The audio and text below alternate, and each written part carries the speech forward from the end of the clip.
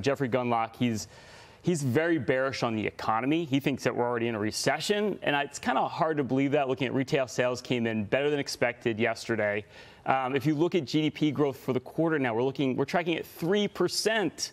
That's an acceleration of growth, not a deceleration of growth, which you've been hearing a lot of pundits talking about right now, which kind of blows my mind.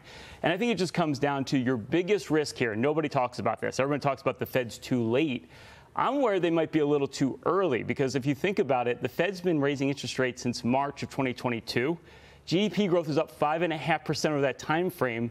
So the economy has been growing like relatively strong, even with tightening financial conditions. If we start to loosen too quickly, does that actually overheat the economy and overheat the stock market? I think that's a real risk here, and nobody's talking about that. Well, I mean, also, if you see a 50 basis point cut, doesn't that suggest that the economy is a lot more fragile and perhaps weaker than people thought? 100% from a confidence perspective, and the data just doesn't support it. No matter what they tell you, no matter how much they want it, some people are praying for a recession. It's probably just not going to happen here. If anything, you've got to worry about this reacceleration of growth at way too fast.